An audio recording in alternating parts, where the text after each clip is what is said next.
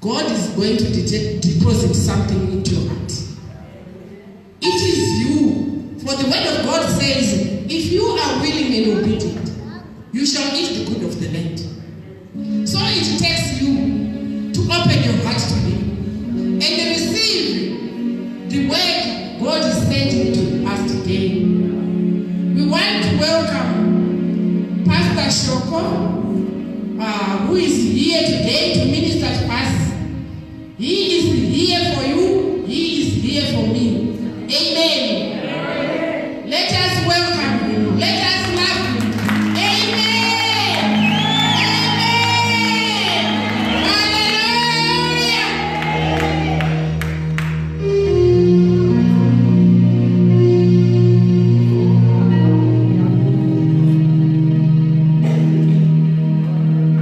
Hallelujah.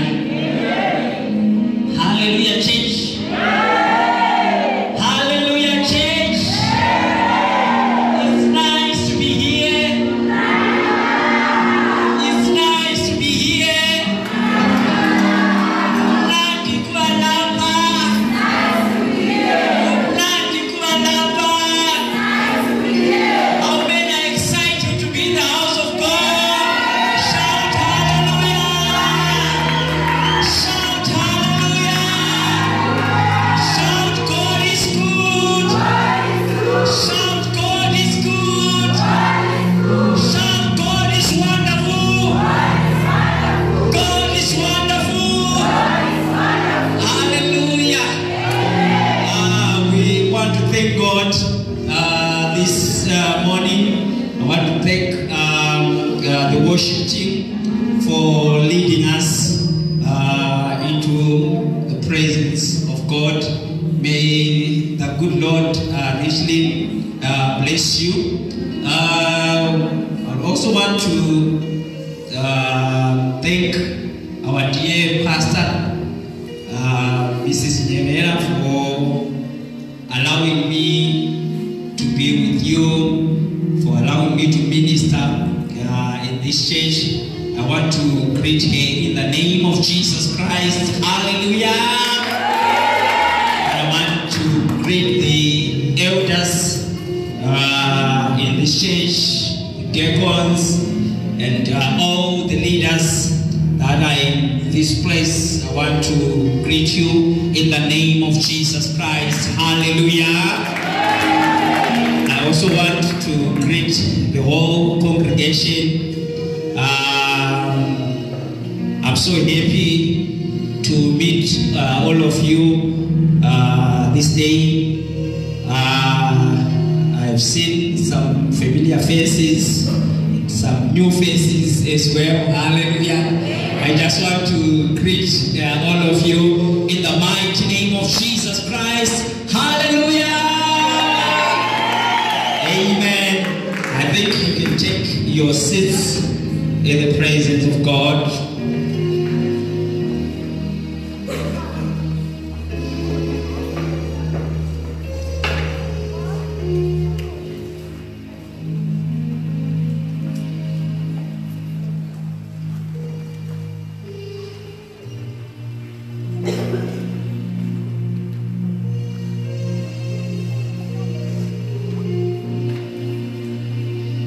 I don't want to waste much of your time.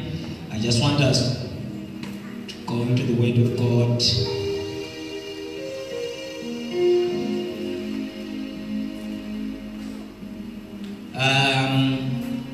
The title of my message today is Scaling Heights. Scaling Heights.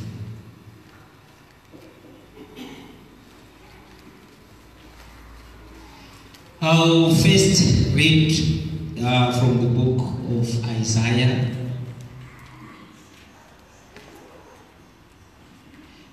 I want to read from the book of Isaiah.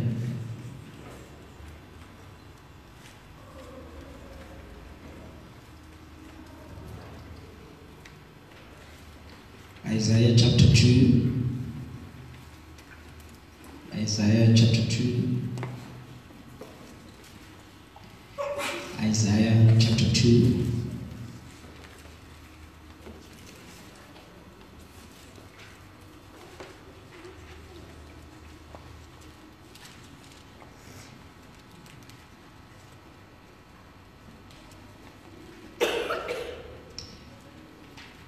Isaiah chapter 2. Are we all there? Isaiah chapter 2 from verse 1. Isaiah chapter 2 from verse 1. Isaiah chapter 2 from verse 1. I shall read. The word that Isaiah, the son of Amos, saw concerning Judah and Jerusalem. Verse 2. And it shall come to pass in the last days that the mountain of the Lord's house shall be established in the top of the mountains, and shall be exalted above the hills, and all nations shall flow unto it. Verse 3. And many people shall go and say, Come ye, let us go up to the mountain of the Lord, to the house of the God of Jacob, and he will teach us of his ways, and we will walk in his paths. For out of Zion shall go forth the law and the word of the Lord from Jerusalem. Hallelujah. Amen. Can someone say, let us go up to the mountain of the Lord? Let us go up to the mountain of the Lord. Right. Let's go to Matthew as well. Let's go to Matthew.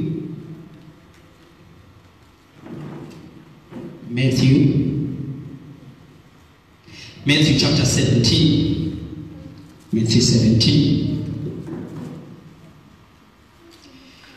Matthew 17. And after 6 days, verse 1. Matthew 17, verse 1.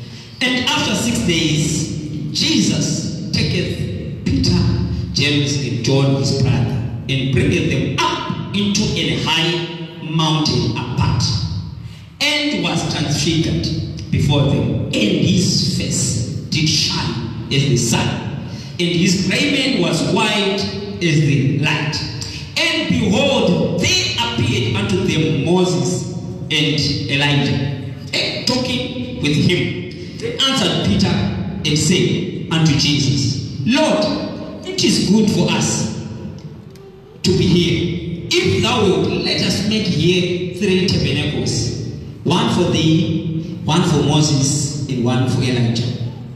While he yet spake, behold, a bright cloud overshadowed him, and behold, a voice out of the cloud which said, This is my beloved Son, in whom I am well pleased. Hear ye him. And when the disciples heard it, they fell on their face, and they were so afraid. And Jesus came and touched them and said, "Arise and do not be afraid." And when they lifted up their eyes, they saw no man save Jesus only. And as they came down from the mountain, Jesus charged them, saying, "Tell the vision to no man, until the Son of Man be risen again from the dead."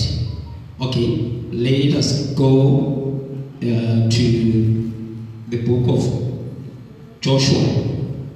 Let's go to the book of Joshua. Let's go to the book of Joshua. Book of Joshua. Joshua chapter 14. Joshua chapter 14.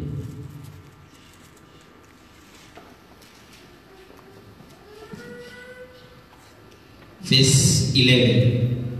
From verse 11. Joshua chapter 14 from verse 11. As yet I am as strong in this day as I was in the day that Moses sent me. As my strength was then, even so is my strength now. For war, both to go out and to come in. Verse 12. Now, therefore, give me this mountain. Wherefore of the Lord spake in that day, for thou heardest in that day how the Anakims were there, and that the cities were great and fenced.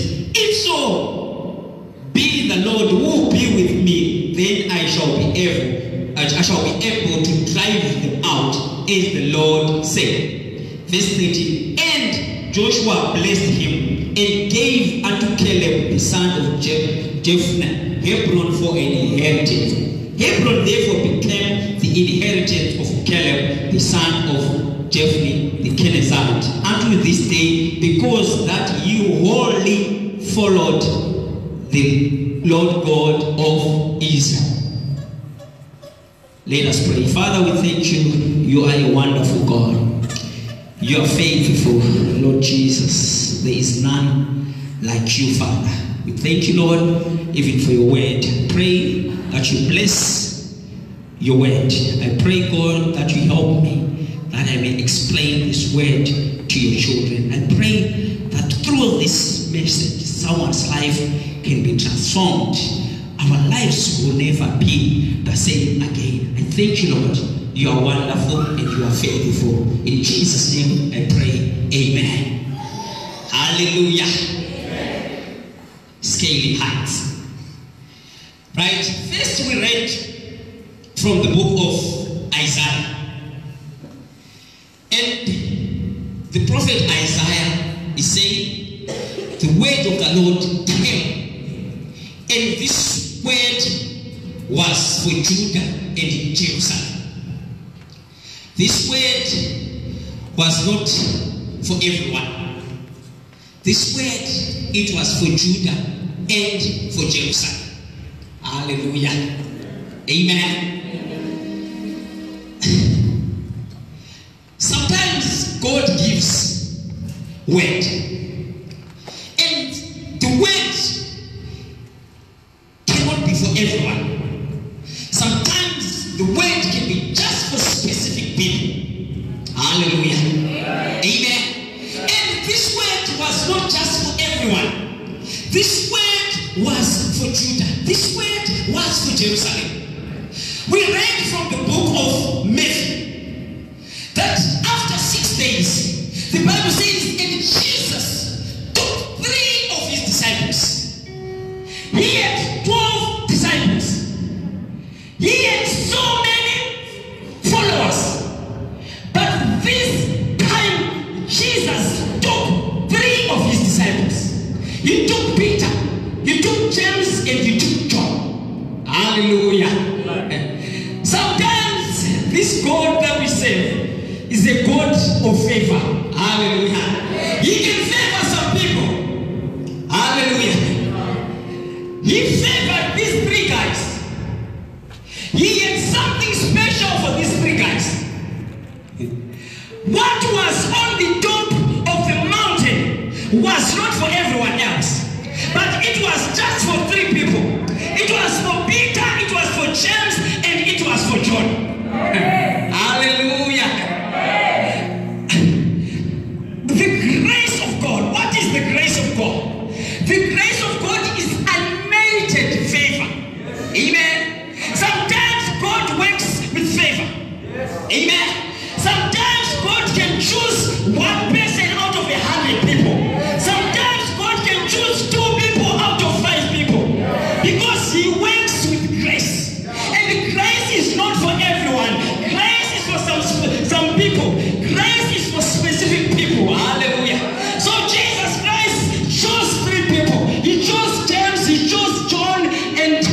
he chose Peter, James, and John. And he left the other disciples. Hallelujah. And he said to Peter, James, and John, let us go up on the top of the mountain.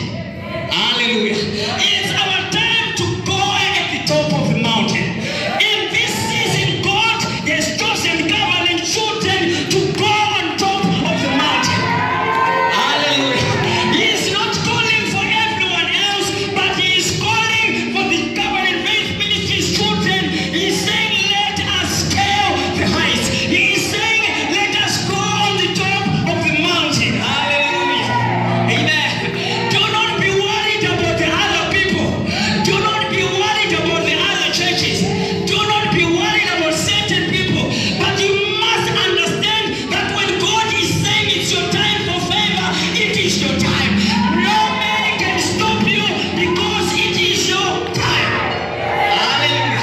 And God is saying, for you Judah and for you Jerusalem, I want you to listen to me. I want you to hear the voice of the Lord.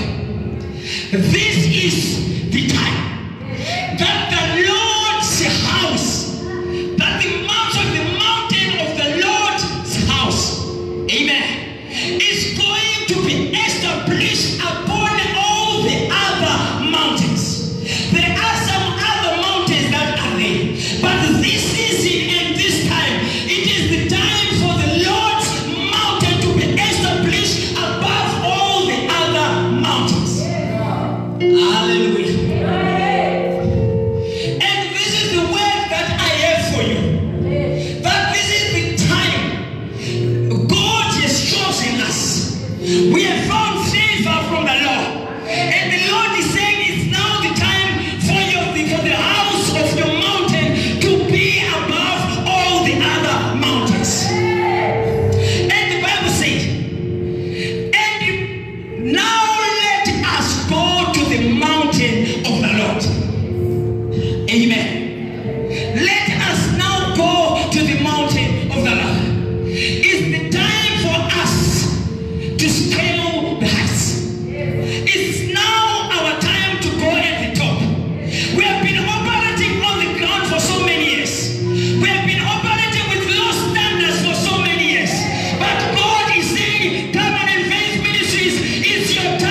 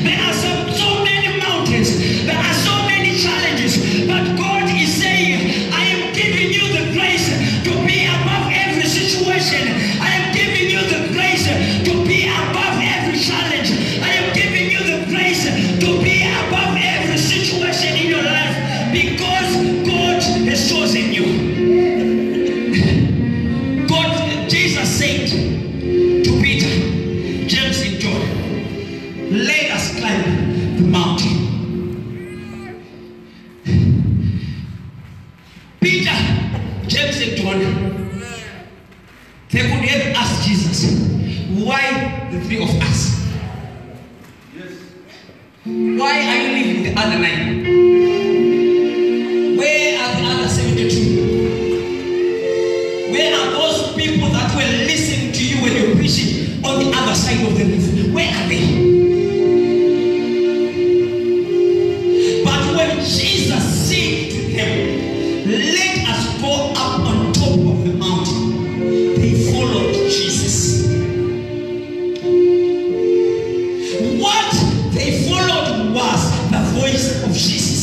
Hallelujah. And today I'm speaking the voice of Jesus. Today I'm speaking the word of God. What I'm saying to you is not coming from my mind.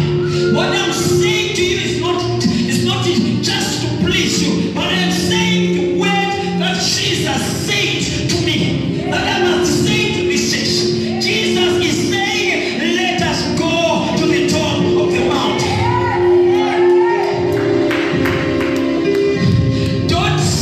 Don't ask why.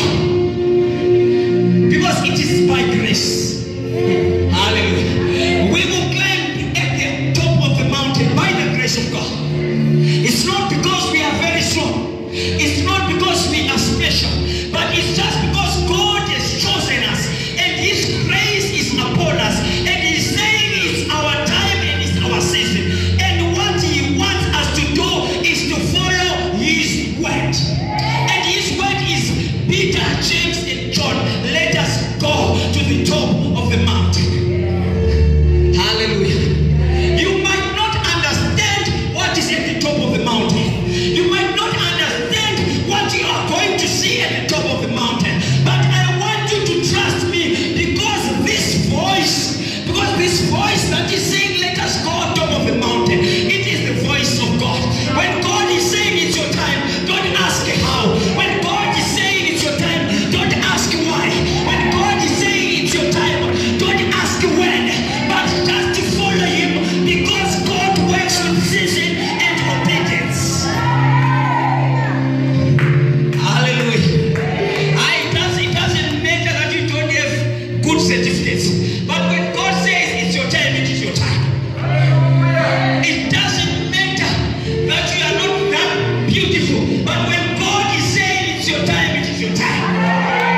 It doesn't matter that you don't have work experience. But when God is saying it's your time, it is your time. When Jesus is saying, I am ready to promote you, you must follow that voice. Don't think about the other people that are above you. Don't think about the degrees that some have. Don't think about the masters that some have. But what you must know that it is God's time, and God is about to show His favor upon my life. Can someone say, I am favored? I am favored. I am favored. Hallelujah. Where I work in Zimbabwe, I'm a manager. So people then usually ask me, so what qualifications do you have? They think that I have some master's degrees or that I have some PhDs. And I just tell them that I just have a first degree. Not a very good one, just a first degree. Hallelujah. And I have some other people with masters that will come and work under me. Why? Because it is by grace.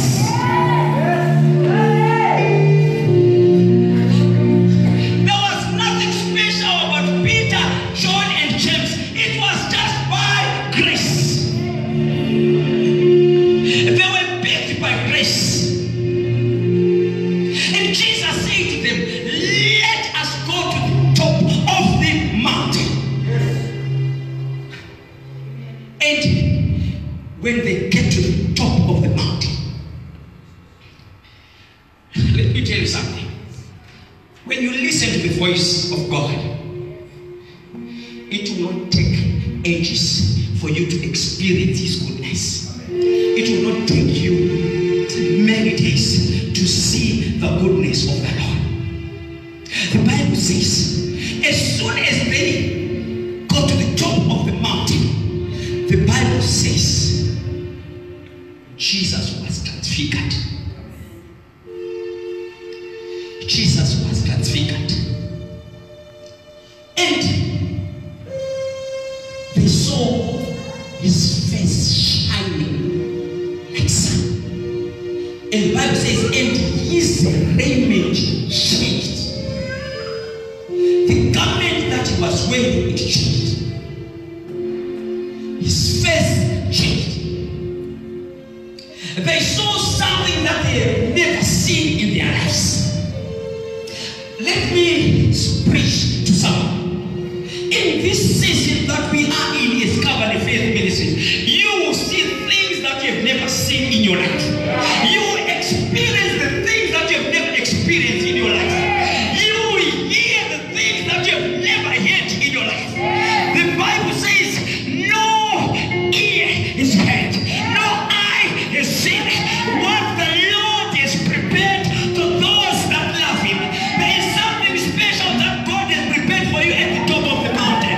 There is something that is so miraculous. There is something that is so wonderful that God has prepared for you at the top of the mountain. And my challenge to you, my brother and my sister, is let us follow Jesus to the top of the mountain. Let us go to the top of the mountain, because there are great things, because there are amazing things. The Bible says, and the three disciples, they were amazed. And they said, what is this? Hallelujah. I tell you, people will say, what is this? Is this the girl that we know? Is this the man that we know? Is this the guy that we used to play with? Is this the woman that we used to chat with? I tell you, God is going to do amazing things in this season. God is going to do great things in this season, because it is our time, because God's favor is upon us. Just climb the mountain. Just go up that mountain. Usacha. Hallelujah. Don't fear anything. The Bible says they saw Jesus being transfigured. They saw him being transfigured. And they were amazed. When they were still wondering what's going on, the Bible says then they saw Moses and they saw Elijah standing with Jesus. Hallelujah. The Lord is ready to surprise you.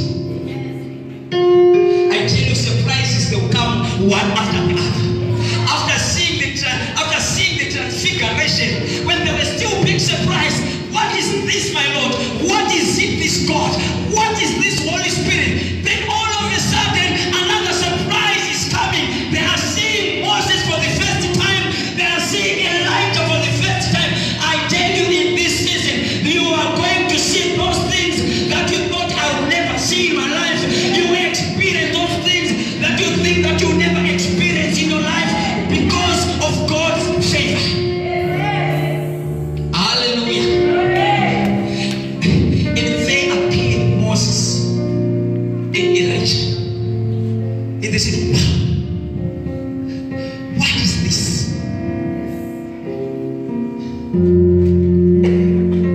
When they were wondering, Peter, who was very vocal, he said, Lord, I can see Moses. I can see Elijah. Lord, is it good for us to build 3 tabernacles? One for you, one for Moses, and one for Elijah.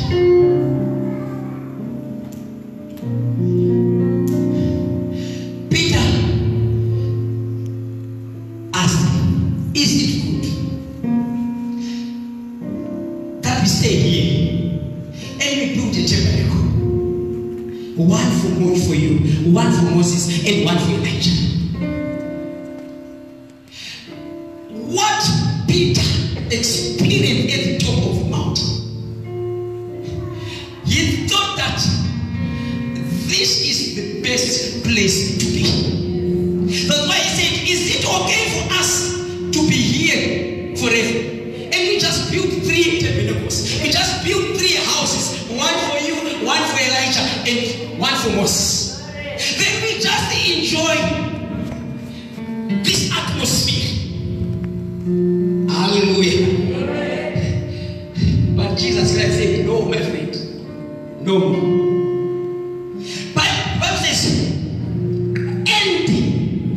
voice of God came and said, "This is my beloved son. Hear him." The other version is saying, "Listen to him." The Bible says, all of a sudden, they were overshadowed by a cloud. And they were afraid. And when they opened their eyes, Elijah, Moses, they were nowhere to be found. They had disappeared. And only Jesus remained. Only Jesus. They could see only Jesus.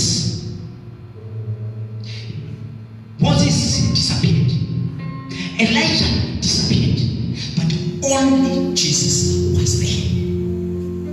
Peter thought the best thing to do was to stay on top of the mountain, together with Moses, together with Jesus, together with Elijah. But God responded to Peter and said, "Do not be worried about the tabernacles. We are in the dispensation of grace. And in the dispensation of grace, the only thing that you must be worried about, it is about Jesus. You must listen to this voice. Do not be worried about building a tabernacle for Moses, about building a tabernacle for Elijah. Because everything that you need is in Jesus." When God realized that now Peter was valuing Moses and Elijah, when he saw that he was now, when he saw that Peter thought that Moses, Jesus, and Elijah were equal, and God made them to disappear, and only Jesus remained. He said, "Do not be worried about all these things. Do not be afraid of anything. This is my beloved son. Listen to him. Take heed to his words." Hallelujah. Moses was representing the law, was representing the written word, and Elijah was representing the prophecy, the spoken word. The reason why Elijah and Moses appeared with Jesus, what God was saying to these three disciples, he was telling them that we are now in a new season. We are now in the new dispensation. And in this new dispensation, all the written word, all the spoken word is fulfilled by the voice of one person, which is Jesus Christ. You should not be worried about all this. Jesus Christ came to fulfill the word of God. Jesus Christ came to fulfill the prophecies that were said by the prophet of God. And what God was saying is, I want you to focus on what Jesus is saying to you. That's why he said, "Listen to him. This is my beloved son. I love you. Listen to him." Hallelujah. The Bible says they were amazed.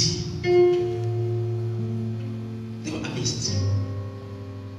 Today I am here to challenge someone.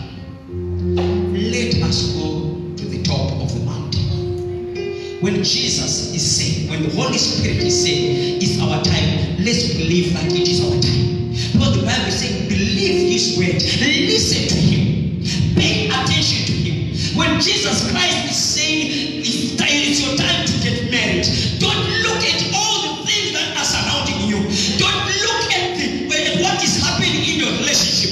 What you must focus on is what the Holy Spirit is saying. It is what God is saying in your life. If he's saying it's your season, it is your season. When he's saying it's our time to climb the mountain, we must climb the mountain.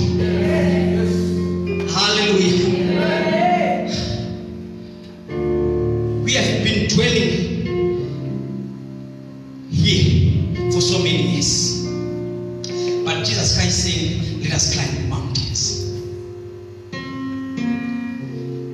The disciples, they experienced amazing things when they got to the top of the mountain. I tell you, if you follow the voice of Jesus, he will not fail you. He will not disappoint you. He will make sure that he fulfills his word. Jesus Christ will make sure that the prophecies are fulfilled. He will make sure that what is written in the word of God, it is fulfilled.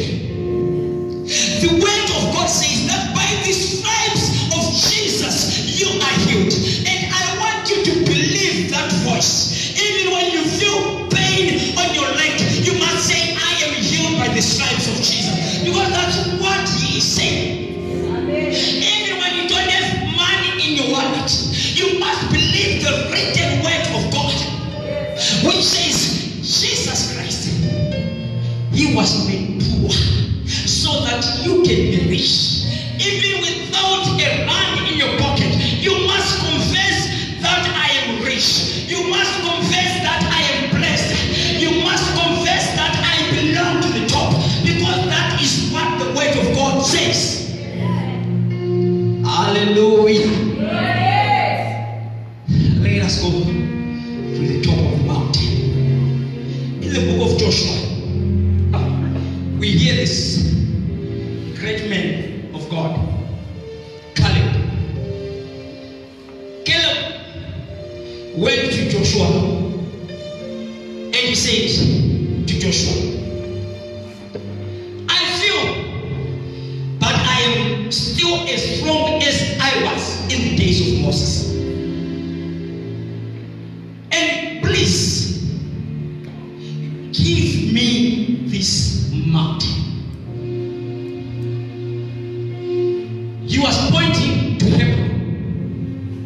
Hebron was such a beautiful mountain. Hebron was such a big mountain. It had fertile land. And we see Caleb going to Joshua and saying to Joshua, give me this mountain. There were so many places that people were possessing, but Hebron was still standing alone, and the Bible says it was fenced.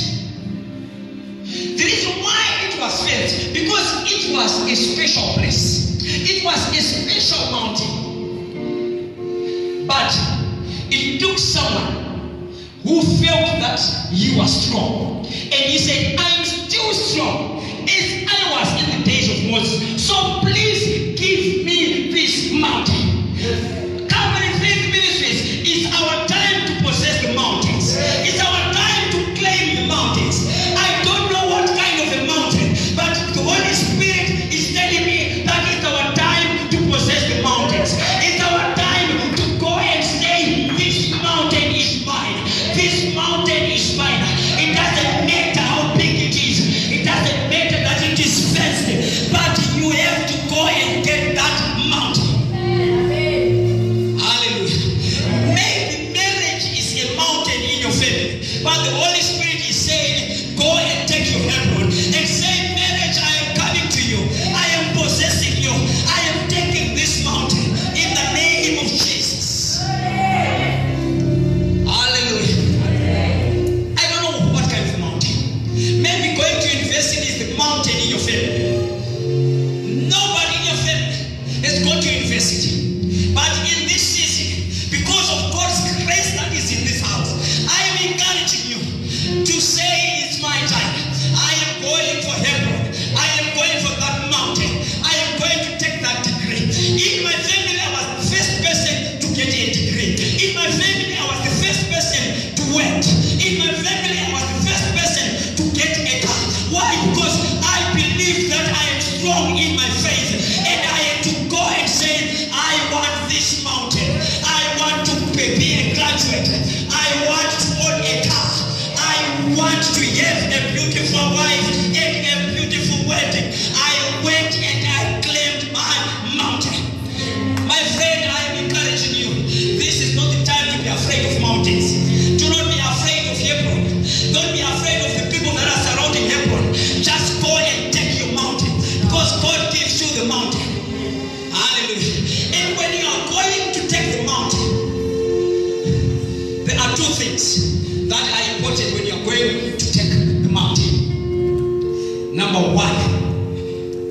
be strong in your faith. What Caleb said, he said, I feel that I am still as strong as I was in the days of Moses. So please allow me to go and take Hebron. Allow me to go and possess this mountain. You must be strong in your faith. That's number one thing. Be strong in your faith. Don't be strong in anything else, but just be strong in your faith. You can be weak in your body, but be strong in your faith. You can be weak financially, but be strong in your faith. Hallelujah. You might be weak intellectually, but you must be strong in your faith. I have seen so many people who are not academically gifted, but they have done well in life. Why? It's because they believed in themselves and they believed in the word of God. So Caleb said, I feel that I am strong as I was in the days of Moses. So what can stop me from taking Hebron? You must be strong in your faith, not in anything else. Well, you can try to, you can try to dress well, you can try, to put, better makeup, but one thing that you have to be strong in, it is the faith. So he said, I am strong. And his strength was in belief. And number two, if you want to possess the land, you must go with supporting scriptures. You must go with supporting scriptures. There should be a word that is backing what you are doing. And you know what Caleb said? Caleb said, remember what God said through Moses. He said, every place that your feet are going to step on, I shall give it to you as an inheritance. That was the word that he was standing on. So he said, as long as my feet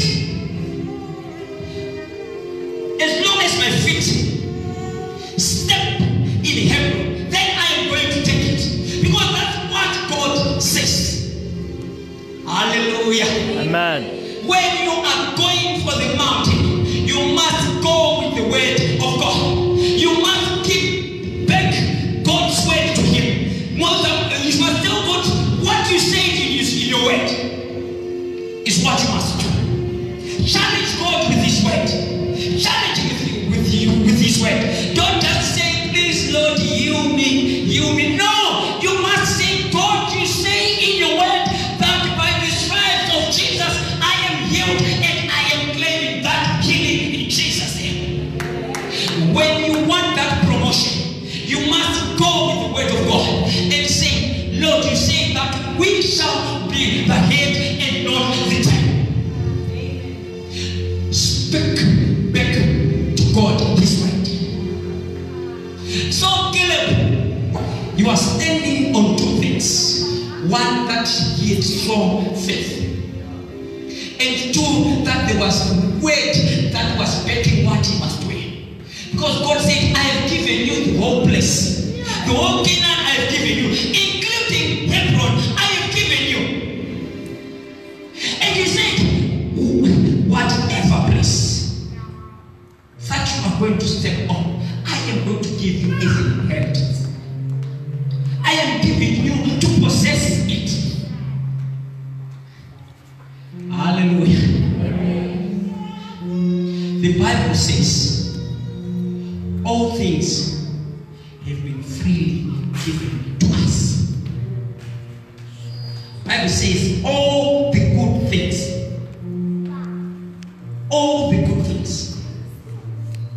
God has prepared them for us. I am challenging you to go for the mountain. In this season, it's Covering Faith Ministries. It's not our time to go for little things. It's not our time to go, for those, things that you just say, As long as I am living, as long as I get where I want to get, no, as long as I am blessed. No, it's our time to go for the mountain. A mountain, it represents a big thing. And God is saying it's our time to go for big things. Hallelujah. Don't just settle for small things. You must go for big things. Hallelujah. When you go and buy table for church, don't look for that cheap material. It's now time for you to climb the mountain. Hallelujah. Because the season of doing small things is over. It's the season of climbing the mountains. It's the season for taking the mountains. Maybe you are afraid to further your education. I am encouraging you to go. Go and take that mountain. There is grace at the top of the mountain. The grace to accomplish things. The grace to make things happen. Hallelujah. How many are feeling the strength in themselves? Because Caleb felt the strength in himself. And he said to Joshua, I feel that I am very strong. Strong as I was in the days of Joshua. So what can stop me to take this mountain? I tell you, with the grace that is in this house, you shall be unstoppable. Nobody can stop you. No demon can stop you. No economy can stop you. Even your aunt cannot stop you. Even your uncle cannot stop you. Even your boss cannot stop you. Just go and take that mountain. You are unstoppable. What God has set for you, it's so amazing. Just go for it. Just go for it. Do not be afraid of anything. Your brother could have failed, but do not be afraid. Your sister could have failed, but do not be afraid. Your parents could have failed, but do not be afraid. Your friend could have failed, but do not be afraid. Maybe your church leader could also have failed, but do not be afraid, because there is grace at the top of the mountain. What I am just encouraging you is to be strong in your faith and say, I am taking Hebron to be my possession. Hebron is first. There could be demons fencing your blessing. There could be demons surrounding your blessing. There could be demons surrounding your children. There could be demons surrounding your husband. There could be demons surrounding even your education. But I am releasing this special grace upon your life today, that nothing will stop you. You will pass through the demons, and you will take your children, and you will take your riches, and you will take your house, and you will take your car, and you will take your husband, and you will take your wife, because it is God's favor. Hallelujah. Hebron was faith. The Canaanites, they said, well, if they want, they can take all the other places, but Hebron is special. They will not take it. I don't know what your ancestors are saying about you. I don't know what your aunties in the rural areas are saying about you. Maybe they say, okay, let you go to South Africa, but still she will struggle in South Africa. They are fencing. Allow it to go. Allow him to go. But nothing will come out of him. And some they even say, okay, let's allow her to get married, but she will not enjoy the marriage. She will not get a child. Hallelujah. They faced Hebron. But it takes you and me, the Calebs of this generation, who believe that all things, that believe that all good things, they belong to us. And we must say, please give me my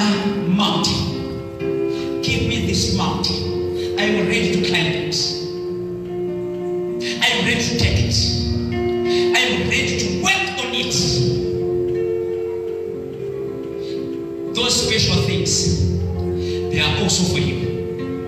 They are not just for your neighbor. God is saying it's our season to possess it. Go and possess it. Be strong in your faith. My last scripture, Romans.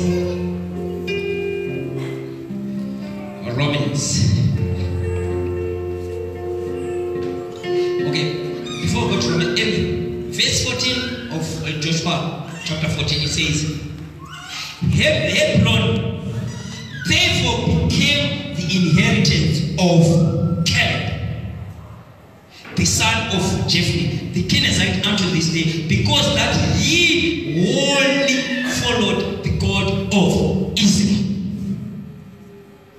It became Caleb's inheritance.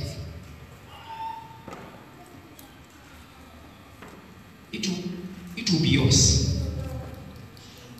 Just go for it. It will be yours. You will have that degree. You will have that marriage. You will have that business.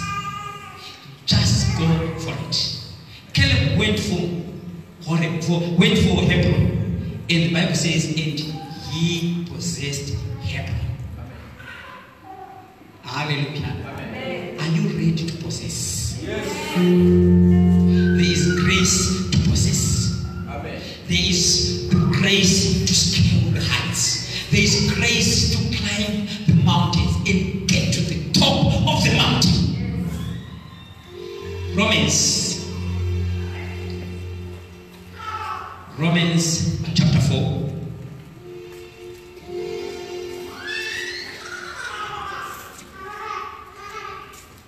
Romans chapter 4. I'll start with verse 16. Romans chapter 4, verse 16. The Bible says, therefore it is of faith that it might be by grace, to the end of promise, might be sure to all the seed, not to that only which is of the law, but to that also which is of the faith of Abraham, who is the father of us all. Therefore it is of faith that it might be by grace. My friend, we are getting to the top of the mountain. Amen. By grace. Amen. Yes. But the Bible is saying it is of faith that it might be by grace. If you want this grace of possessing, what you need is faith. Like I said, we need to be strong in our faith. We have to believe that nothing can stop us. We have to believe that no weapon that is formed against us shall prosper. We must believe that if God is on our side, nothing can fight and defeat us. Nothing can stop us. If God is on our side, we are victors. So, the Bible says, it is of faith that it might be by grace. If you want the things of grace, then you have to be strong in your faith. Grace is there, and grace is for free. But what is needed is strong faith. Do you really, really believe? Do you believe? Right? Therefore, it is of faith that it might be by grace. Verse 17. As it is written, I have made thee a father of many nations. Before him whom he believed, even God who quickeneth the dead, and calleth those things which be not as